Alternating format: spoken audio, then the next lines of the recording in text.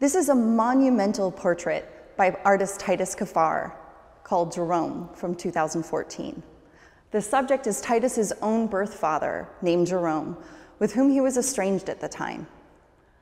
You can see here how tall it is, even when installed above the ground in the gallery. It's very hard to see the eyes in particular, so much shadow around the figure, almost this face emerging from darkness, or perhaps receding back into the darkness. The highlights and the shadows, adding this real subtlety as you might be looking for emotion, perhaps. What are the feelings that Titus Kaphar might have about this subject at this time? This painting is on view in Object Lab in the Fall 22 semester for an Africana Studies class called Queen Sugar and Black Study.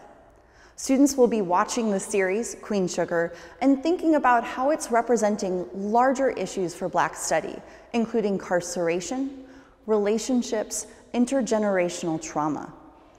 When Professor James Manigault Bryant was looking for a work of art in our collection that really related to the themes of Black fathers and sons, I immediately thought of this huge portrait by Titus Kaphar of his own father.